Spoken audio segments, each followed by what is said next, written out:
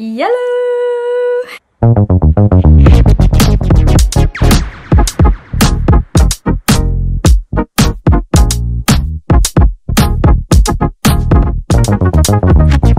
Hey guys, I am taking you on a crazy adventure, definitely my most crazy adventure yet, and probably my most important, and it is my journey for getting surgery. I don't feel like I need to go too much into the details of why I'm getting surgery because I've talked about it a lot in my previous 2 videos, but essentially I'm getting a intramedullary rod tibial surgery. I think I said that right. Ugh. And it's because I've been dealing with a non-healing tibial grade 4 stress fracture for over 9 months now. And at this point, your girl is just desperate to get running back, to get dancing back, just to get my life back. I just want to get health, happiness, just all of these things that I've definitely had in these past 9 months. Like, I've had a lot of really happy moments and a lot of healthy moments too, but you know, it's really hard to fully enjoy life to its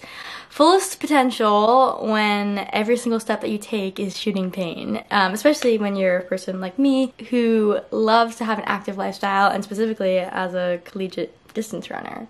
So anyways, I'm very grateful to be getting this surgery. And quick little tangent, I was supposed to get this surgery this morning. It's actually also my first day of my senior year of college, so I had to leave college yesterday on the ride home. Big miscommunication between my insurance and my doctors, blah blah blah. I won't bore you with the details on my Instagram, but I didn't think I was gonna be able to get the surgery, which was a emotional roller coaster, if you can imagine. And up until 5 hours ago, I had no clue whether or not I'd be getting the surgery that was going to ultimately get me my life back. So shout out to my doctors for fighting for me and for getting me this procedure. I know it's going to be a painful one. I've had surgery before, and yeah, the first week is really bad, but as wise people have said to me before, the physical pain of surgery is always so much less than the emotional pain that comes with a long-term injury. So I'm ready to just get this period out of my life and to just embark on this new journey with a metal shin. So it's actually the night before I'm getting the surgery tomorrow morning at 7 a.m. I have to be at the hospital at 5:30 in the morning, but you can't eat or drink before your surgery, and knowing myself, I'm going to be very out of it all tomorrow morning. So I figured I'd film this little intro the night before when I'm more competent, I guess that's the word. But yeah, I just had my last meal, sipping some Beam, and just trying to get some sleep before the big day tomorrow. 3 little warnings about this video. I don't know how much I'm going to be able to film, like, actually in the hospital, so apologies in advance if it's pretty choppy. 2, I doubt I'm going to be using my nice camera, and I don't even know if that's allowed, so I might be having my iPhone video footage, so it might be lower quality. And then 3rd, I'm not allowed to wear any makeup, or like, I'm going to be really out of it, so apologies in advance for my physical appearance. So at this point, all I can do is get some sleep and get ready for the big day tomorrow. I'll see you guys in the morning. It is 4:43 in the morning. Let's fucking do this. I'm exhausted. Little fit check. Gotta wear big comfy clothes, guys. Shout out Mrs. Brown for the surgery socks. Overnight bag packed. Yes, I have a stuffed animal. Let's get to the hospital.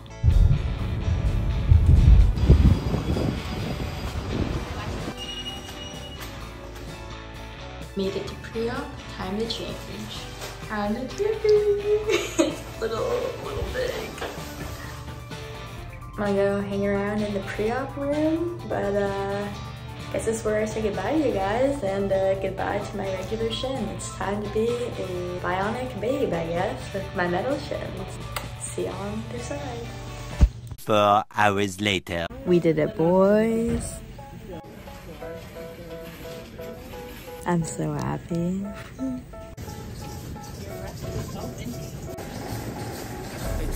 So how big are the Greek yogurts? Are they just like Greek yogurt cups? Could I please have 2 vanilla Greek yogurt cups? Could I please have cereal, Cheerios? And then could I also please have the mixed fruit? Okay. But could I have utensils, please? Okay. Thank you. Okay, take it easy. Yeah. Thank you. That's pretty good. Okay. Am I allowed to hop, or would you prefer that I would say don't hop. Okay. Boring stuff. Okay. 4 hours later. Hi guys, so some life updates. It is currently 7:30 p.m. and I've spent the last 5 hours just chilling in my little room, if that's what you want to call it. I've had something to eat for lunch, as you just saw, and yeah, they have me on pain meds. I'm all hooked up to this like machine that's like giving me liquids and other things, but I'm feeling just really grateful to be here and to have been past the surgery. I also had my dad come visit and my mother, so that was really nice and always makes me laugh.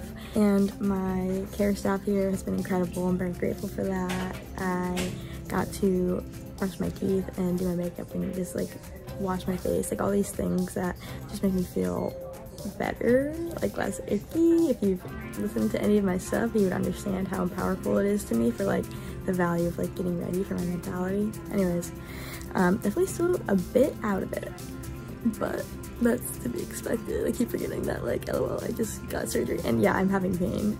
They can't give me a nerve block for the procedure because of monitoring for compartment syndrome, which is a side effect of getting a surgery like this.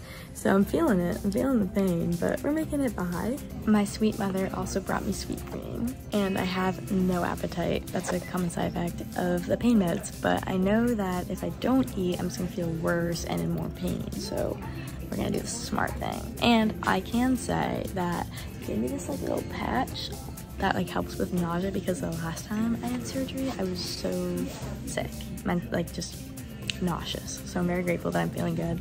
I'm going to force myself to eat while I'm still feeling good.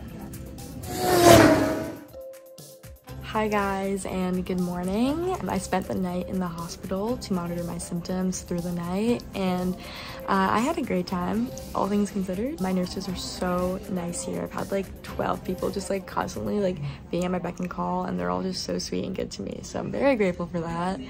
And I also am really grateful that I was basically able to sleep through the night and I didn't get nauseous, because the last time I had surgery, I didn't sleep at all, and I was throwing up everything I ate. So anyways, I'm glad about that. I did, however, have to get woken up every 3 to 4 hours to take some painkiller medicine by protocol, and yeah, I'm in pain. You probably can imagine, but for this surgery I can get a nerve block, which is what you normally would use to take away the really bad pain on day 1 of the surgery, but because of risks that come with this surgery, they recommend that you don't go on the nerve block. So I'm feeling the pain, but I was able to sleep through it, which was huge. This is my little setup. We got stuff over there, we got so we got, wow, I can do it, guys. And then we got this little like setup over here. I also got permission this morning to change out of like the hospital gown and put on real clothes, and I did like my makeup and I did face wash, I had some caffeine, I played good music. I did my morning routine just like in the hospital, which is why I love my morning routine so much. And if you want to learn more about it, check out my video that was posted about my getting ready with me footage. But anyways, feeling so much better having got real clothes and like just like washing my face, if you know what I mean. And one thing, I started feeling really lightheaded while I was brushing my teeth. It's a common side effect of like the intense pain medication, and also not having really been able to eat or drink all that much. So now I'm chowing on some Cheerios and it's helping, so that's good. But yeah, I've kind of just been chilling. Maybe I should do some homework, considering I missed the first 2 days of classes, but I don't think so. So for now, I'm just waiting for my breakfast to come, and then the hospital physical therapist to come visit me and give me the rundown of what my life is going to look like, at least once I leave the hospital, in terms of weight bearing, crutches, boot, lifestyle stuff, all that jazz. Hoping that they like, one, stick to what they told me originally, which was that I wouldn't need crutches and that the boot was just for comfort. And then secondly, hoping that I'm allowed to swim with a buoy as soon as my stitches are dissolved.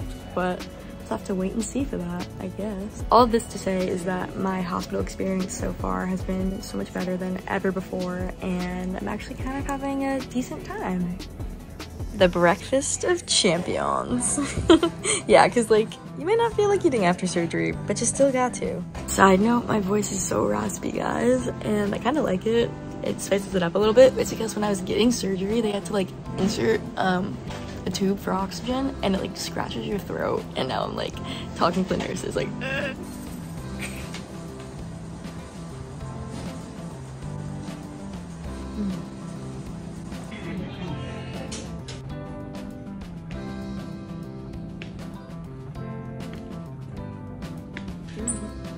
Checking back in. It is currently 1:03 p.m. and I'm doing pretty well.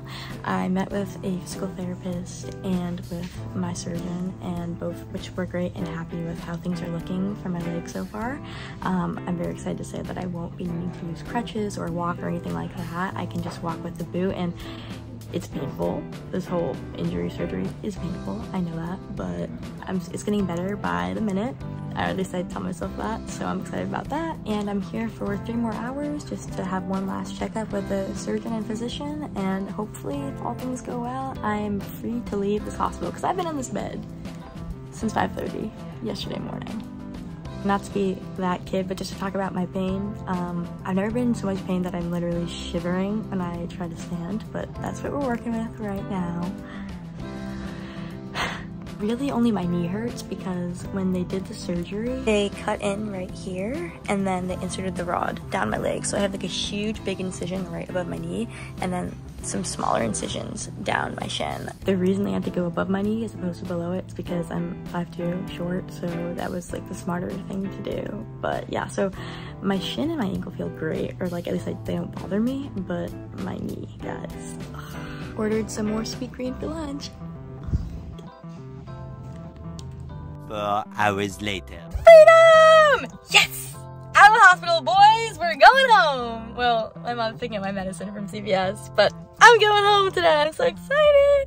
And my knee is very sore. My body is very sore. I'm very out of it. But I am just so incredibly grateful to have been able to get the surgery, and to have had the best care staff, and to have stayed the night with no issues, and wake up no issues, and I'm being cleared to go home. And my thought is I might actually be going back to college tomorrow, which is crazy because I'm in pain, but I also like miss my friends, and I have classes and etc. So very excited to get back to campus. But anyways, I hope you guys enjoyed this little surgery vlog. I thought it would be helpful and important, because when I was trying to do research on my own injury and the surgery that would come with it, I found nothing online. So hopefully this vlog is helpful for people who might be in my shoes, or hopefully it's just entertaining if you've never been injured before and you like following me in my little meanish adventures. So yeah, that's all I have to say.